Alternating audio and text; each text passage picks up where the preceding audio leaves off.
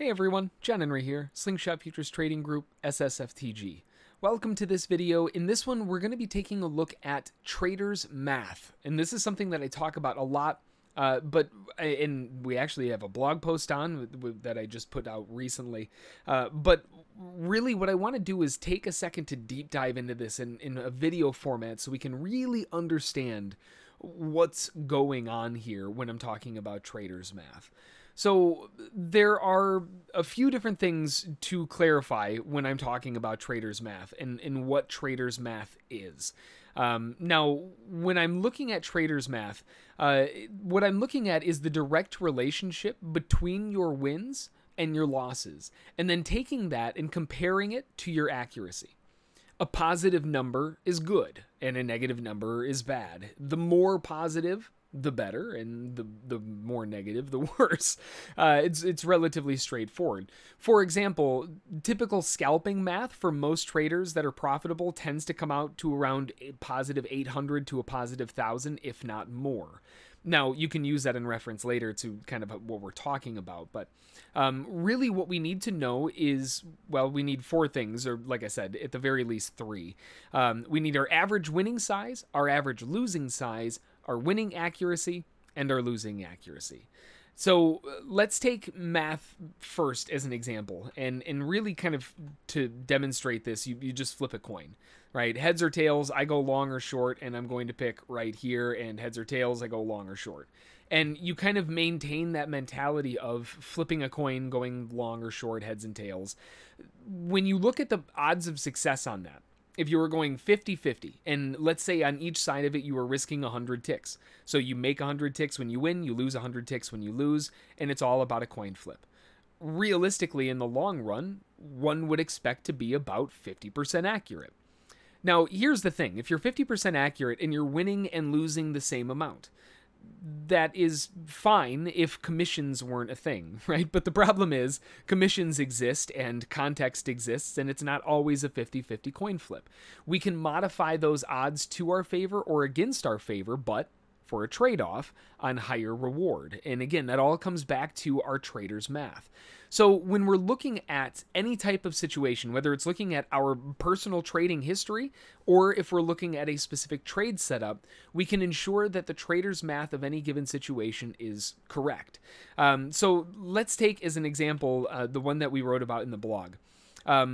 So when we have a, let's say a trader who is 40% accurate, right? So you've got a trader who is 40% accurate.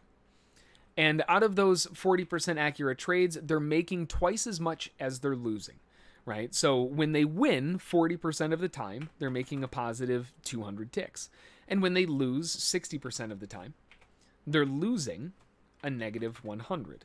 So if you average that out over the long course and over the course of, let's just use easy numbers and say 100 trades, right? If we take our 40% success rate at 200, that gives us math of 8,000. Then we take the other side of things, which is 60 times the, instead of, in this case, 200, it would be 100. The losses are half as large. That gives us 6,000. So if we take our winning numbers minus our losing numbers, we have our traders math. And this is at 2,000. That's a positive 2,000, which means that's an incredibly positive ratio. That's a really good traders math to have when you're going into a trade. So the reason this is important is because what we can do with this is this can determine whether or not we're trading our pattern or our trade plans or whatever it happens to be successfully. If, as an example, you were a 50-50 trader, right? Let's go back to the 50-50 trader, but instead you're making 1.3 to 1. So for every 100, you're making 130. Just that slight little difference, which could be a 3-tick difference in a market like crude oil. You can see the probability shift in how that can make a huge difference in your long-term math. 50 winning trades times 130, right? Times, or well, minus 50 times the typical losing trade. In this case, instead of 130, it would just be 100. So 6,500 minus the 5,000, and you have an incredibly positive traders math just by simply modifying something by 3 ticks. So it really can come down to a slight modification in numbers or potentially where you're entering, because that's where the traders math makes the most sense. So let's take a look at this as an applicable example in how I would use it during the market, right? Instead of using it to analyze my personal trading results and making sure that I'm trading appropriately, let's look at it in the form of the other side of things and making sure that a trade makes sense. So while the market is pulling back here, right? The market's driving down, we've got a nice continuation lower, and let's say I want to be a buyer.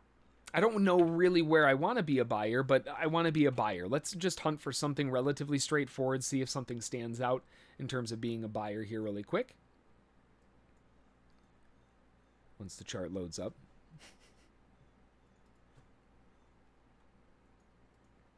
Swap that to minute. There we go.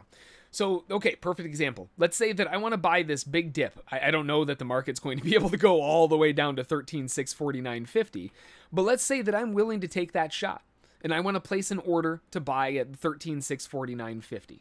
Well, I've got to look backward at price and say, all right, well, where am I going to place my stop, and where would I like my target to be? Well, if I'm looking for a target all the way back up to the highs, and let's say as an example, my stop is all the way down at the lows, judging by the way that this looks, just throwing darts at a board without any context, which of course we are using context. We've got the POC to at least back us up. That's something. It's better than just throwing dice. This allows us to offset our probabilities by a little bit. So we can assume that we're roughly about, let's say, 37% accurate, right? We're on the low end at 37% accurate. If I were taking an entry here at 49.50 and my stop were underneath the lows of this move, and I wanted to ensure that I was going for a 2-to-1 reward versus risk, the one thing that immediately stands out is that if I wanted my target at the highs, I don't want my target above the highs. There might be a chance that I get it filled, but I would much rather try to get my target inside of the highs. So what can I do to make sure, again, trying to modify the probability in our favor as much as possible? I'm striving for that 37%. What I want to do is I want to try to optimize my entry as much as possible. We can do that simply by modifying where our entry point is or where our stop is. So if I move my stop, let's say as an example, to this swing underneath here, right? This little bitty swing right there. Obviously, when my stop is that close, I'm begging to get stopped out. My probability cannot be very high. Well, we already know we're looking at about 37%. So logically, that kind of fits what we're looking to do. So if we wanted to bump this to an entry point of 49.50, but a slightly tighter stop, this would allow upside objectives that would still fit within the previous major volume node, and it would still allow a 2-to-1. So let's take this in real action because we've got the numbers right here in front of us. We're 37% accurate, right? Let's say that we took this 100 times and I'm only right 37 times out of 100. It sounds like it's terrible odds, right? Like, who would want to go to work and get punched in the face that many times and only be right that many times? Well, let me show you why traders math is so incredibly important when we're looking at this, right?